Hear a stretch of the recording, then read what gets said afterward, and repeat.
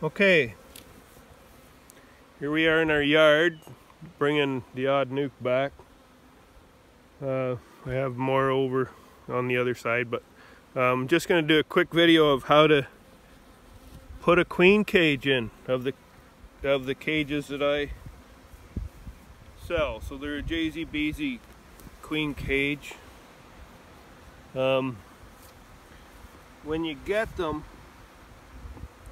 it's a good idea to just take a little bit of candy out of the end in case it gets hard on the trip, because the underside's okay because the bees will keep eating on it and that'll keep that soft, but the top part could get hard because it's exposed to the air, and the rest of the tube's in plastic so it won't get hard, right?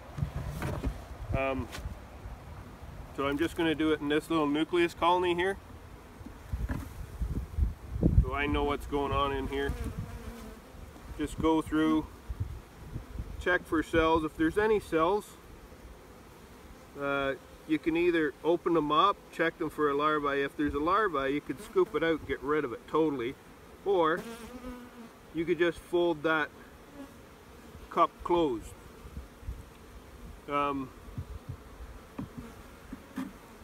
Depends on how big of a rush you're in, right?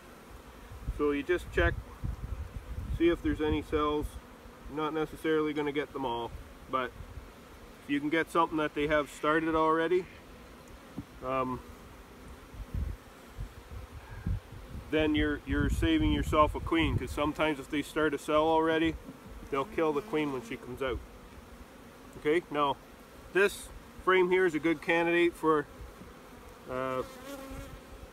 putting in a queen cell, because all these cells up here that look like they're empty, they're all full of eggs. So that would be a good place to place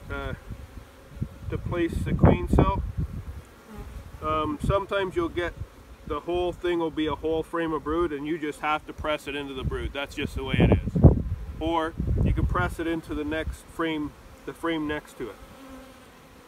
And then it'll come up against that brood, but maybe not squish it so much. So I'll just do that. So you just take the thing.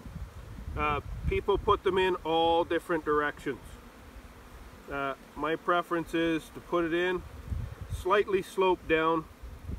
That way if there's any dead workers in here, it's easier for the other bees to get them and clean them out. Don't go too far down or they have the weight of the whole bee that they have to move.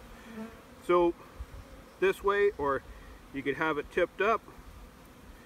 Just depends on how you look at it. Bees will eat through it. They can push the dead workers out of the way. Now, one of the reasons you might have dead workers is that they sting somebody when they're putting them into the cell. That would be me. Anyway, so you just put it in, pull the frames together, put your hive back together. There you go. Leave it for people leave it for all different type numbers of time.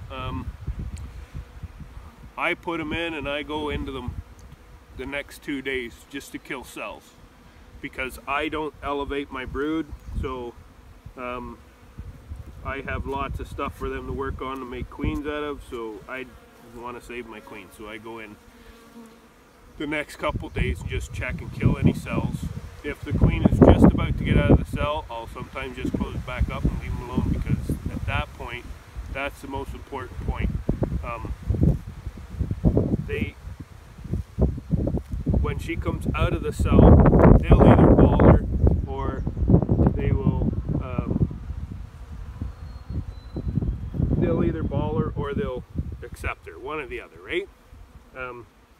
Even if they ball her lots of times, they still accept her. So anyway, that's I'm just going to do the other side while I'm here, because there's two sides to this box. It's got two nucleus colonies in it. One 5 frame and one 4 frame. This is how I transport my colonies here, and then I'll take it and put them in like a 5 frame nuke box or something. Make sure they have lots of room. I don't want them getting silly on me here at home, because I don't want to have to do, even though I go through them every couple days, if I ever have a time that I want to do something else, then I have to be able to leave these girls for a day or two without actually checking them out, see how they're doing. Anyway, oh, that one stung me. Oh well. So this one, like, it has a better frame of brood, and there's friggin' older larvae in there. You don't really want to stick your cage in there if you don't have to. It's not going to hurt. If you do, you lose it. The brood may still hatch out just fine, but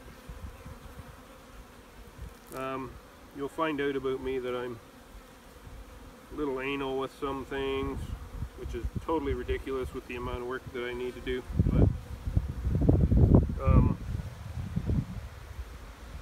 all these frames are good, but I'm just going to press this one into this other frame again. Take that little bit of candy out of the end in case it gets hard.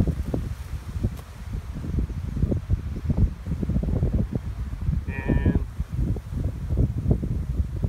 move your bees out of the way a little bit.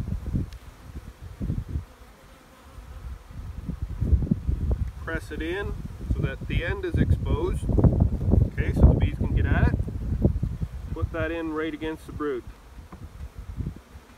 because you know that's where the bees are going to be. So that's where you want that cell. Okay, that one's done, closed up. Hope that helps somebody.